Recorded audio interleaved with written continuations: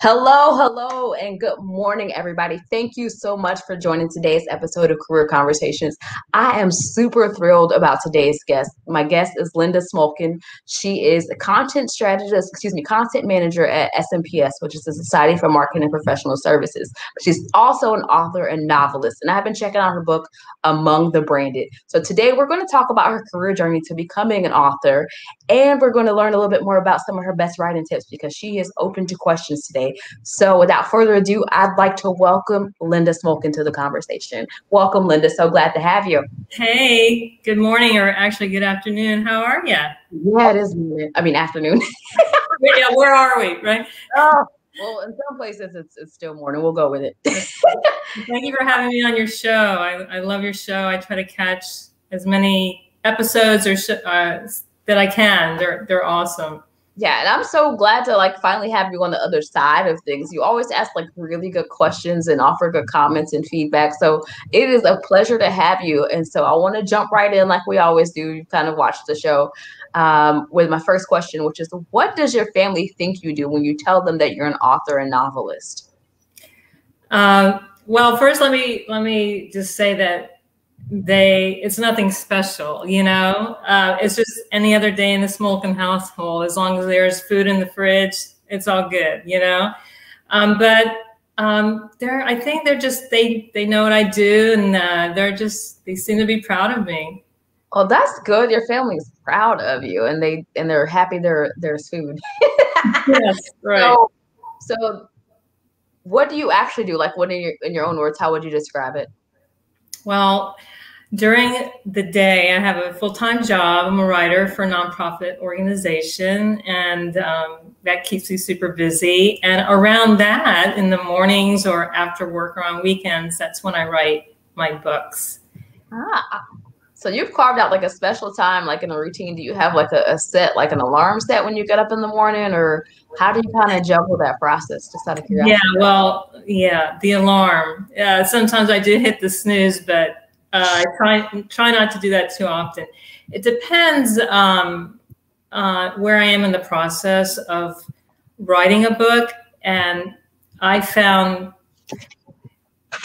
the older I get, the more tired I am at the end of the day. So what I did for the third book is I started writing some of it before work, so that I wasn't as tired at the end of the day. And because I was kind of putting it off a little bit, because I finished the work day and then I'd go to sit down and write my novel, and I was tired. So what I did is I kind of changed my routine, and in the morning, I started setting my alarm about 15 minutes early, and I did not go on social media, because before I would get up, I'd spend maybe half an hour checking my email, going on social media, because that is part of being a novelist. You have to kind of put yourself out there and get on social media and all that fun stuff. But I found that I wasn't writing. So I switched it up to write the third book, and I got up a little earlier, and then I just started writing. I kind of kept my laptop by the bed or near the bed, and I would just grab it and I would just write for about a half an hour. And I got a lot done. And what normally would take me a lot longer to write a draft, I wrote a draft in about 5 months that way, which is crazy. Wow. For me, crazy fast. Now, it was very fast. It sucked, but it was a draft. And then I went back and I spent a lot more time fixing it. But that's how, and I would encourage, that would be one piece of advice. If you can't seem to find time to write, or you're tired after your job, if you have a full-time job, like all of us or most of us. Most of us, yeah. It's not as often as you find a full-time novelist. But there are some. But if you have another job, whether it's a writing job or any kind of profession, and you want to write a book, you can. That's what I would recommend. But it depends also on your lifestyle and how you can get things done. If you can't do that, maybe find time, 15 minutes here and there where it's quiet and you don't have any distractions, then you can do it that way. And so do you like to write using pen, or do you like to type, or your pencil? What is your preference and approach to this? So For writing, let me just say first, before I actually start writing, I work on what I call an outline, and that takes probably 2 to 3 months. It's gotten a little faster, but mostly 2 to 3 months, and that I handwrite. And those are basically scenes of what's going to happen in a book, and those scenes turn into chapters. So I work on that for a few months, and that's handwritten. And then when it comes to writing the draft, I use the computer, and then I normally, it may be the second draft, it may be after that, where I print it out, and then I read through it, and then where I see I want to add a scene or need to add more, I'll handwrite it. So it's a combination of those. Oh, that's cool. So as far as like me, I would imagine if I'm writing something that took me months to put together, I'd be terrified of losing it. Like, do you back it up somewhere, or what do you do? That is actually a fear that, I'm always thinking, oh my God, if I lose that, what am I going to do? A variety of things, the old school thumb drive, whatever that thing is called. The thumb, is it a, what? The thumb drives, yeah. There you go, that thing. And then I also sometimes email it to myself. And then I'll always have the printed copy. And then obviously on my laptop. Yeah, because that would be a nightmare. That would be horrible. Yes. No, that's a really cool approach. So we've talked a little bit about what your family thinks you do, and they're like super proud of you, which is awesome to have that kind of support. We've talked a little bit about your process and how you start from handwriting like an outline, and that takes a few months, and then you shift into kind of typing things up, and then you move into marking it up like physically. I'm still like a fan of like hand marking up stuff too, so I get it. Oh, yeah. Like, it's just like this connection with like physical stuff. Sometimes it just you can't get it quite right any other way, at least in my mind, and maybe that makes me kind of I think you're right.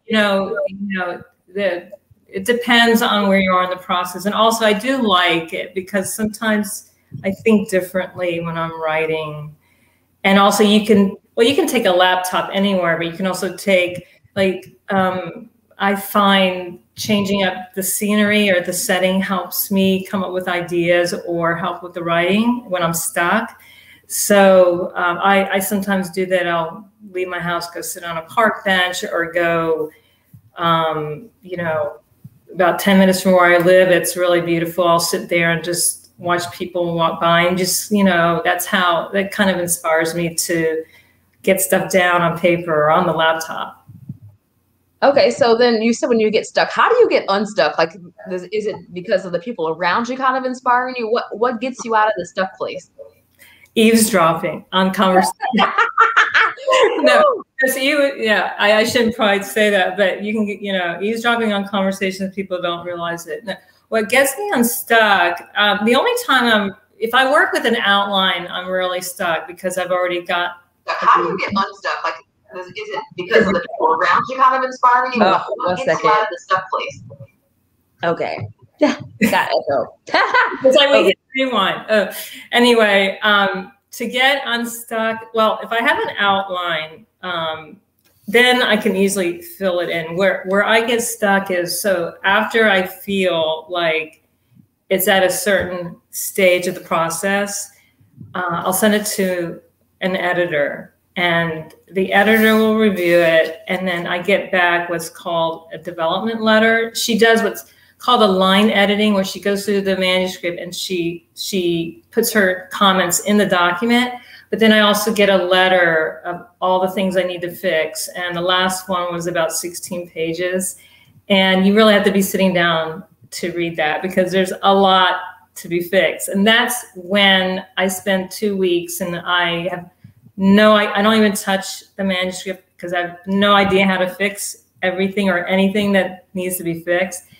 And so I just kind of let it sink in to get unstuck. I think I do a lot of walking, and that helps to, I listen to music or change up the scenery. I think that is the key. Going back to what I was saying before, to change up the scenery and not like stare at the walls all day long really helps to come up with ideas or get unstuck. And I've said that in one of my Ask an Author videos that I did on LinkedIn, that to get unstuck or to get out of a writer's block is to actually not write, to get up, change your scenery, take a walk, stretch, go listen to music, do something that's not writing, and then come back to it. And if you don't have the luxury to take a break, let's say it's your job and you're under a deadline or something, just somehow, and you can't change the topic, you have a set topic you need to write about, just jot down some bullets or thoughts, and that should help the writer's block. And then you can finesse it and actually make it into something that is readable. Yeah, like actual like sentences versus this idea of like, should probably make this person a little bit more mysterious. Like that doesn't mean anything, but when you get ready to circle back. Yes. So as far as the book stuff, yes, a lot of times you need to add stuff about a character, make them more interesting, or add conflict to a scene to make it more interesting, especially if you're writing fiction. It's got to be better than, or there are things in life that happen that are exciting, but fiction, you have, without making it too far-fetched, you have that opportunity to make the story more interesting than if it were something that happened in real life, because that's what people want. They want to escape when they're reading fiction. And so you have that opportunity to do so. So yes, there are times when you do have to add conflict, or you have to describe a scene better, and that can be really difficult. So getting in the car and driving and looking at different neighborhoods could possibly help you describe a scene better. Or watching, actually, the whole eavesdropping is actually good also, because you can watch people, the way they're gesturing, the body talk. Because when you're writing a scene with dialogue, you need to include or make someone feel like they're part of the scene. And you do that through language, not just what they're talking about, but what's happening in the room, or what her face looks like, or how she's standing, if she's holding her arms or folding her arms, that sort of thing. So actually getting out into the world will help with the creative process. Awesome. So we talked a little bit about like some of the best writing tips, how to get unstuck, which was super helpful. You said, look, get out of the house. Actually, don't write, which seems like a counterintuitive piece of advice. But if you can, like you said, that's an approach to consider. I want to talk a little bit more about you. What did you want to be when you grew up? Mostly a writer. So when I was about 10 years old, I'm one of those people who kind of knew all along what they wanted to do, or when they grew up. There was a very brief moment, very brief, when I wanted to be an architect. It was like 30 seconds, but then I realized how much math was involved, and I was like, I don't think I'm going to go into architecture, but mostly writing. I was about 10 or 11 years old when I don't remember what the commercial was, but when I saw a commercial and I'm like, oh, that's cool. Those jingles and those slogans or whatever, I'm like, I don't know what you call it, but I want to be a writer. So I found out that that's actually called copywriting. And I went to school, I went to University of Maryland, got my degree in journalism with a concentration in advertising and a minor in English. And then my first job out of college was copywriting and for a department store. And I've been doing pretty much that ever since. I often say that if my parents had bought me a drum set, I'd possibly be a drummer right now, like as a profession, because it's truly a passion of mine. But I don't know. So I guess I shouldn't do the whole what ifs, Well, also, it's not over. That's true. You might wake up and next year you're on stage drumming it out on a weekend. I love it. Drumming it out. That sounds good to me. Yeah. So, you never know. That's what I kind of love about these conversations. Always kind of the layers and the possibilities we get to kind of explore here. So you said that for a split second you wanted to be an architect, but then you realized that was too much math. That's pretty funny. For people who are interested in becoming like copywriters or authors and novelists, like what advice do you have for them, or what things should they maybe focus on to develop those kinds of skills? Okay. I'll talk about copywriting first, and then I'll talk about the whole, writing a book. So to be a copywriter, I think it depends on like if you want to do it full time and you have another job, but let's say you can't quit your job, right? Yeah. You can start doing it on the side. You can ask maybe at your work if you could do some writing projects, because really what you need is to develop your skills as a writer. And to get a job as a writer, you need to have a portfolio or samples to show. And so to have that, you need to have your work, so that's what I would recommend. If you're, studying in college, or, you don't have another job and you want to jump right in, you can also maybe start freelancing and try to get some projects. But the best thing to do is just gain some experience. And if you can't do it full time, try to get some projects, or try to ask at work if you can work on some writing projects. And then if you can maybe get a mentor to help you, or to give you advice on, your writing, to help you improve on it, you should do that too, because that will really help hone your skills and improve them. But the most important thing is to get the experience and get your portfolio together, because if you do go for a job, they will ask for writing samples. So Yeah. that's the most important thing. And to also be open to feedback, because that's the way with anything, any kind of profession, you should be open to feedback, but especially for writing, because that's how you grow. And for writing a book, I would say I recommend an outline, to start with an outline. But a lot of writers don't. They just go right in and they write. So you have to kind of decide what you want to do. It helps me with the writing if I already have an outline, or see where the story is going. Find a time when you can write and just start writing. Also reading, do a lot of reading to see, depending if you want to write nonfiction or fiction, pick up some books, see how other writers are writing. That will help as well. Just start. I think that's the best thing. If it's something you really, really want to do, you should start and do it. And because you don't want to look back. Well, there's, like you said, it's never too late to start something. But if you really want to do it, just start it and do it and see where it goes. Of course. You mentioned mentors. This seems like it resonated with Gia. She said mentors are essential. Can you tell me a bit about maybe some of your mentors that you've had over the years? Mostly in a professional setting, but I also have some author friends who've helped me along the way. In a professional setting, I started as a junior copywriter. So I had, copywriters, above me, and then my copy supervisor. I think honestly, the best mentors for me were the ones who were honest.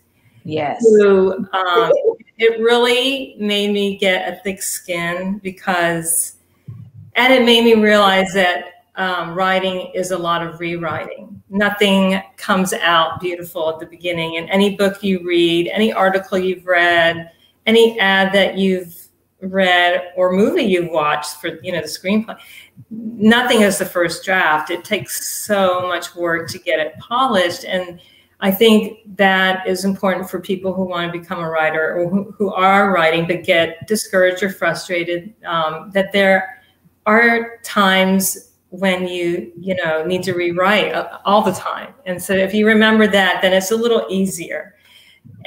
Because you just have to put in the work, but it's worth it, especially if that's something that's your passion, your dream to do. It's definitely worth it. So for mentors for me were people who came back to my desk and said, "This really sucks. You need to rewrite it." So, I wouldn't probably say that to somebody, but it worked for me. The tough love worked for me. It worked for you. Yeah. I think that's important for mentors and mentees to kind of find the balance in the relationship about like what communication style works for some people. If you come to some people and say this really sucks, you've completely crushed their spirit and they're no longer interested in doing it. Other people are like, oh, this sucks. You know what? Now I got a book. Like that's what you do, right? I guess you're right. Yeah. Like, this is like revenge. Actually, my editor, she had 16 pages of things I had to fix. So, and she was very honest, and said, you really need, you got your work cut out for you. I'm like, okay, let's do this. After 2 weeks of it, like actually sinking in and then trying to figure out what I wanted to do. You know, you're right. You know, it depends on the person. Some people, I wouldn't, yeah, you know, saying to someone it sucks is really hard, and recognizing it sucks, you know, for yourself to recognize that it sucks, that's good that you can recognize it, but for someone else to tell you, that's hard. So no, it could be a lot softer of approach, but you do have to recognize or know that there is a lot of revision, but it's fun. It's a great field. I love what I do. Oh, that's awesome. Someone asked a really great question. It said, would you recommend some books for aspiring writers? Well, there are, like, I can't remember the name of it, but Stephen King wrote a book about writing that's very good, but I can't remember the name of it. You can go on Amazon or your favorite indie bookstore and pick it up. It depends also on the type of writing. I think he talks about writing fiction. I actually have by me a book that I recommend a lot called Elements of Style. Everybody gets this book. I swear, if you gotta buy this book. It's how many pages? Like it's a handful. It's not very long, but it's really good. It's great. They've updated it. You can go on I think on Amazon. It's maybe $10 or something. You can have one for every room of your place. Yeah, no, Smolkin White is like classic. Like I think I got this book, like it might have been like AP literature in high school or one of my college classes. Yeah. Oh, somebody bailed us out about the Stephen King book. They said it's called On Writing. On Writing, yes. On Writing. And Fernando said she's right. It's excellent. Yeah, get that. So I think that's a great book. As far as just writing in general, the more you read, the better writer you'll be. For fiction, read fiction. You'll see how to start chapters, end chapters. You'll know that one chapter should be a scene. You'll learn all kinds of stuff. I did. And that's one of the things I liked about Among the Branded. Like it moves. Like there, like you get to like this point where you're like, oh, what's next? And then you get to the end of the chapter, you're like, now I got to keep going because I gotta know what's in this letter. Oh yeah, you got to know what's in the letter. Yeah. Like so that like it moves and you know there's this moments of like, okay, well, is he gonna go meet this lady or no? Like so all of this stuff. But I'm not gonna tell anymore. You guys got to find out for yourself. But let me tell you, this book is good. Oh, well, I appreciate it. Thank you. I appreciate it. Yeah, I mean, I've enjoyed it. Like I said, I shared, I think yesterday, I was like, look, there are moments I have gasped and go, like, there are moments I have like laughed because it was like, maybe it's not appropriate to laugh, but it's kind of funny. Like literally out loud, I've laughed. Like I can count like every few pages for like the first probably like 100. I was like, I'm supposed to be giggling, but this is good. Like the dialogue is so real. It's like if you were watching like a mother and child interact, like some of the conversations, I was like, ooh, this sounds like my mama. Like, yeah. So I'm like, she's not joking when she says I eavesdrop a little bit. Like you have nailed it. I like it a lot. So thank you for doing the painstaking work of going through 16 pages of editor's comment. to create this. I'm glad it's here. Among the Branded, y'all. It's by Linda Smolkin. I wanted to know if you'd be still open to reading an excerpt for us from the book. Sure. You want to do it now? Yes. Let's give people a taste of what they're missing. All right. So, by the way, here's my like shameless plug. It actually just came out on audiobook. So if you listen to audiobooks, you can pick it up on Amazon and you can get it a little cheaper if you pick up the ebook at the same time. Or if you would like the paperback, you can go to indiebound.org and support your favorite indie store.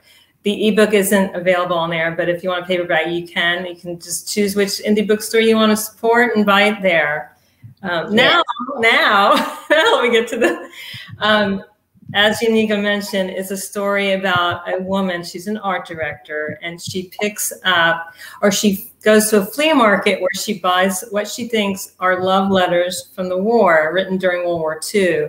Turns out one isn't a love letter after all. And when she gets it translated, because it's written in German, she's determined to find out if the person mentioned in the letter is still alive. And so she goes on this little journey. And so I think that would be a good place for me to read from when she is starting to read the letter after she gets it back from her coworker, Svetlana, who translated the letter for her.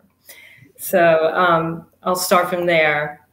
I continued to read the rest of the letter. In every curve of the writing, fear and desperation soberly united with hope. But toward the middle, desperation outweighed everything else. Even if the person had survived, she would most likely be gone now. But I still wondered about their fate, especially the fate of Isidore, whom I assumed was their son.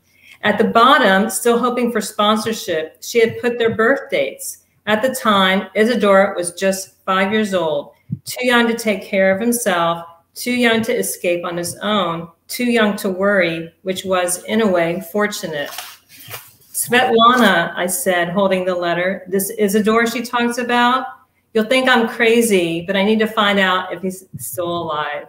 Dorogaya, why would you want to torture yourself digging up the past of the Holocaust? It's so sad. I paused and looked up at the light, hoping again to push back the tears. Do you believe in fate? Of course I do. Then you'll understand why. I walked over to her cube, laid the letter on her desk, and pointed to the last paragraph. Because that boy shares the same birthday as my father, down to the year they were born, July 12, 1936. I have to find out what happened. Svetlana turned around and paused. This kid and your dad, what if they're the same person? You know how crazy that sounds, right? I leaned on her cubicle wall. No way it could have been my dad. He had a thick Southern accent, and his family had been in North Carolina since the early 1900s. Intriguing, yes, likely not a chance. But it wasn't just chance his letter found its way to me. It couldn't have been. Before picking up the comps from the printer, I put a reminder in my phone to find the envelope to start my search for Isidore. And that's it. That's the excerpt. Oh, I like this. This is where it takes off, you guys. Like, you got to find out what's next. Like, seriously, if you are on the fence, get off the fence. Get on newbound.org, order it, read it, share it with friends. It's a really good book. Thank you. I think it's a really good way to escape. I don't know about you guys, but it's been a long, year and a half. We need an escape. We deserve one. Oh, yes. Yeah. So it has been a hard year. Search for Linda Smolkin. The name of the book is called Among the Branded. I got my copy, so I'm not telling you to do something I already haven't done. Thank you for the support. Yeah, of course. I get so much joy from being able to support people and their visions and their projects. I mean, who knows what's next? Next thing you know, you might be on Good Morning America next year. What are we going to do about it? So, you never know. You never know. Look, see, Antonio, he's making me go. He's got a signed copy. Hi, Antonio. So now I might be buying a second book if I can get you to sign it. I'm happy to sign it. Yeah. Oh my God. Yeah. People were responding to your excerpt and said, what an interesting plot. I agree. This is why I'm telling you, you need to go get it because it's really good. Gia said, that sounds like a good, it is. See, Linda, you got gold here, and I'm just trying to let everybody know.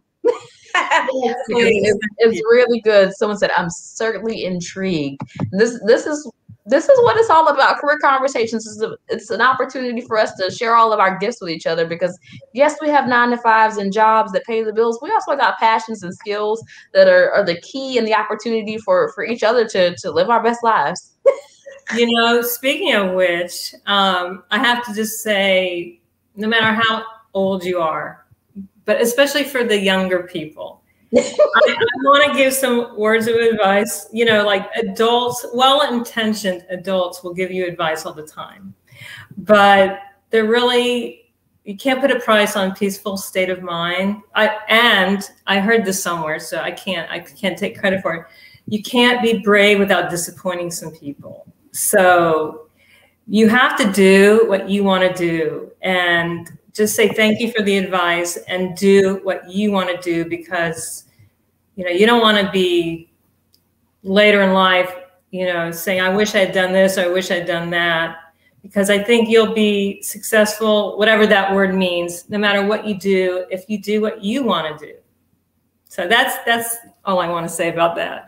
You have to follow whatever is, you know, making you, you know, like keeping you up at night thinking about stuff, you know. That is, you know, that's literally crazy. So Shipper said we absolutely do. You have to disappoint some people. I think that's a brave reminder, because I think sometimes we get so hung up on other people's expectations for our lives and what we should do and who we should be. And next thing you know, you wake up and all the things you should have done are just now regrets. Yes. So that is fantastic advice. Thank you for that. Like, really good reminder. And thank you for being so bold and so brave and doing your shoulds. Oh yeah, the shoulds. Not. I think there's a book actually about the should and the must. I can't remember what it's called, but what you should do. So I think it was a woman who woke up one day and wanted to paint. That's what she wound up doing. I don't remember, because too many things on my mind, but we'll find it. We'll post it later. People will get a chance to take a peek at that too. We've talked a little bit about your journey. We've shared an excerpt from Among the Branded. We've told people where they can go get it. Antonio has made me jealous about his signed copy. I'm like seriously jealous. And so we've given a little bit of advice of things that people can read to improve their writing. We've talked about Strunk and White, which is like literally like writing 101. Like, if you don't have this book on your shelf as a writer, are you a writer? I won't shade you like that, truly, but like, yeah, definitely pick it up. Classic. That's my point. That's right. Is there anything you haven't shared yet that we want to talk about? Is there anything I want to share? Not really. That last thing I said about doing what you really want is super important. And just don't worry about don't overthink it, because I used to be one of those overthinkers where you overthink the joy out of everything, right? Yes. So just, you know, that famous slogan, just do it. And then think about it afterwards. That's how I got here. Right. I literally woke up one day and was like, oh, I could just do a LinkedIn live show. And I kept being like, oh, I should do this. And I decided I'm not going to wait for all the extra pieces to be together. I don't need a logo. I don't need a website. Let's just do it. Yeah, exactly. And if you don't like it, you don't have to do it. You can switch things, or you can switch it up. You can do it at a different time, but noon works for me. I'm here. Anyway. Yeah. And now I just enjoy like the interaction. I will be honest though, like a lot of times, usually from like 8 a.m. to like noon, I'm usually out roaming and at the thrift store. So are you thrifter? Oh my God, yes. Okay, that's another thing we have in common. Yes, I love thrift stores. Oh my God. Like there's like a Facebook group I'm in, and like some of the stuff these women find is amazing. I'm like, I'm jealous. Where do you live? Like Richmond, Virginia. Just shout out to Richmond, Virginia, has the best thrift stores. I'm telling you. They have great stuff. I buy stuff. Anyway, I know it's not part of the conversation, but it's important. It's important. No, I think it's important because it also like gives room for people to like feel comfortable and like reach out to you and say, hey, Linda, I'm a thrifter too, and look what I found. Or, I like to bring the whole person to the conversation. This isn't just about your book or just about you being a writer at SMPS. This is the Linda show. Like, I'm here for you today. Like, that's funny. I like that. That's great. Oh, look, see, people agree. Thrift stores are like stories into themselves. Oh, man, I got to go there to get my next. That idea, the light bulb goes off. Jot it down. Right, I'm doing it right away, yes. Yeah, do it. Yeah, seriously, I'm like, don't let it go, because I know how it gets. And then Shipper said, I guess until you just go ahead and do it, you would never know if it worked out or not. Now, that's the truth. You don't know until you take that flying leap. And I have to remind myself sometimes too, like, look, your net is big enough to catch you. Jump. And that goes for like some things that some of us don't like, which is social media. But unless we put ourselves, if you're wanting to make connections, or you're an artist or whatever, you kind of sort of have to be on social media, and you kind of just have to put yourself out there, because someone said, it wasn't me, but I'll say it here, you could write the best book, or you could have the best painting that you want to sell, but if nobody knows about it, no one's going to buy it. So you have to put yourself out there, and it's hard. Yes. It's hard to put yourself out there. Well, I'm super grateful you put yourself out here today. I'm proud of the work that you're doing. I'm looking forward to your third novel. So when it comes out, maybe we'll have to bring you back and let you know that it's here too, and we can talk about it. I would love that. Oh, fantastic. Okay, so I don't think I have any more questions. And one of the things I know some of the viewers are watching on Facebook, guys. For whatever reason, I'm having issues with getting Facebook comments to appear. I'm not ignoring you guys. So I'm going to keep chugging away and trying to figure out the solution. And again, I want to thank everybody so much for being a part of this week's episode of Career Conversations. Linda Smolkin, you guys, she is the author of Among the Branded. I need you to go get your copies. And I need you to share another copy with a friend. So, go ahead and get two. It is indiebound.org. You search for Linda Smolkin. That's Smolkin. I say that because I goofed it up and called her Smolkin instead of Smolkin. Okay. So now you got to know. Don't make my mistake. And grab the book. Linda, if you'll hold on just a second for me, I'm going to close out the show and the broadcast. But before I wrap up completely, guys, I want to let you know that next week's episode on the 24th at noon is going to include a fitness enthusiast and coach. Her name is Onyx. So you guys tune in. All right. Tune in again next week at noon. Onyx is going to be right here on LinkedIn, sharing her journey to becoming a fitness coach, and she's also got an apparel brand. So stay tuned. Thank you so much for watching Career Conversations. I'm your host, Unica Walcott. You guys have a fantastic weekend.